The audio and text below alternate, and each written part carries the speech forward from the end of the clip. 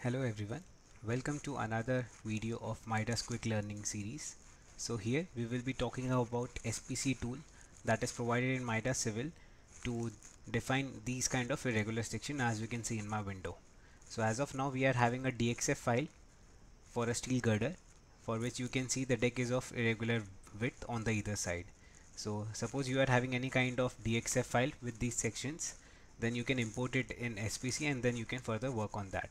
So as of now I am using midas CAD where this file is being displayed, and now I'll quickly open my SPC.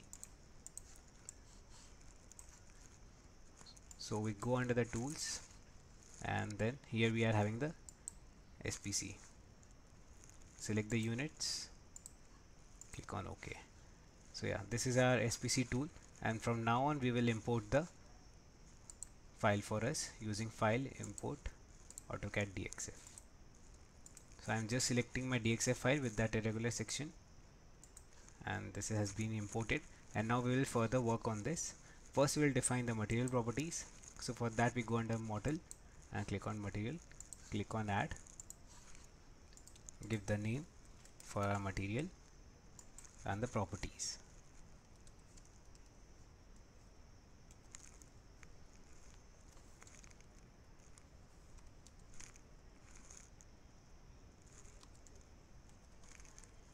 Once this is provided, click on apply, and second material will be concrete, as our deck will be of concrete material.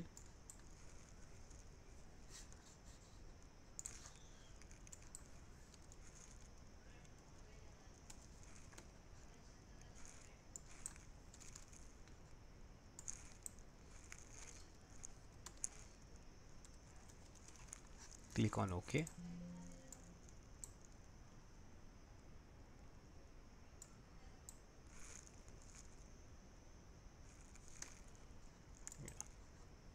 So material has been defined. Next we need to create a section. For that we'll just generate a composite section with the name as steel girder.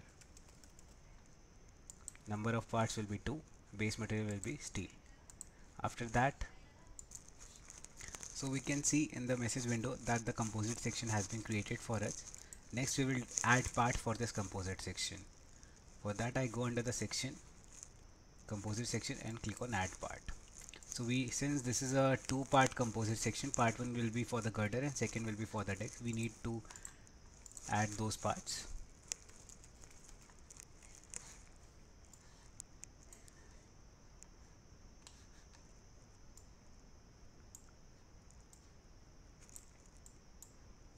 So all the line consisting of part 1 has been selected, click on apply. Similarly, select part ID as 2, give the name as deck, material will be concrete, and we will select all the lines consisting of part 2. I can change the color from here for ease of interpretation. Now we will calculate the composite property, and I'm giving the mesh size as 100 mm. Hit apply. So the properties are calculated. You can see those in the tables for the deck, girder, and the combined properties. Now we just need to extract this section. So we will export, give a name,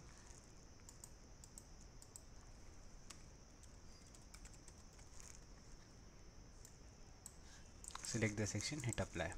So our section has been imported. Now we will go to section properties and we will import the section that has been defined. For under the composite general, I can import SEC files. So I have defined this section, give the name,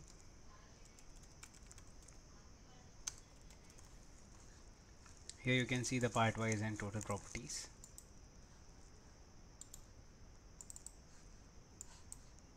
I'm changing the offset as center top. And suppose we want to use this section at the extreme right girder where we might have a increased width of the deck. So I'll just show this to you, that how do we assign these irregular sections. So I'll just drag and drop. When you check on the hidden mode, so you can see the irregular section with different deck width has been considered. So that was the use of SPC. I believe many of the people wonder how do we define irregular section. So that is why we chose this topic to elaborate. Hope this was helpful for you. Thank you.